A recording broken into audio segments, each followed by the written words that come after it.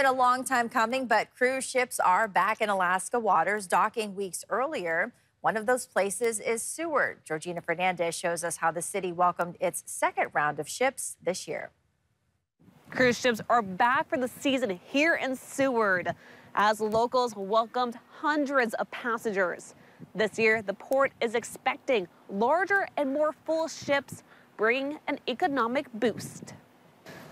Blue skies and snow-capped mountains. Wow, how beautiful. It was mountain after mountain. Welcomed the second wave of cruise ships for the season in Seward Thursday morning. Personally, I'm just excited to see some wildlife. I hope we get to see some cool wildlife. Sending a wave of energy in the air. Busy, it's electric.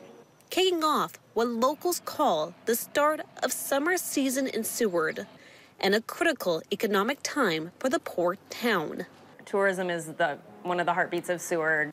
Just ask Elzernia, a owner of the Mermaid Grotto boutique and a brewery in town, who tells us 80% of her revenue comes directly from tourism.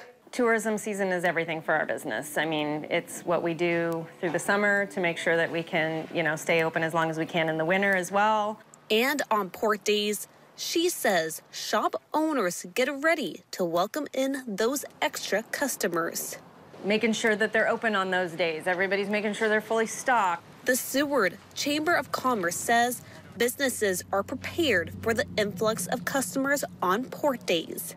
That's always, a hurdle that we have to jump over in this industry across Alaska is staffing. But from what we're seeing, most of our businesses are ready to go. Adding, it has been looking at data over the past years to help prepare the town for when the hustle of cruise ship season returns to the docks.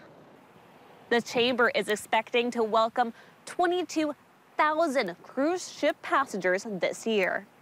Georgina Fernandez, Alaska's news source.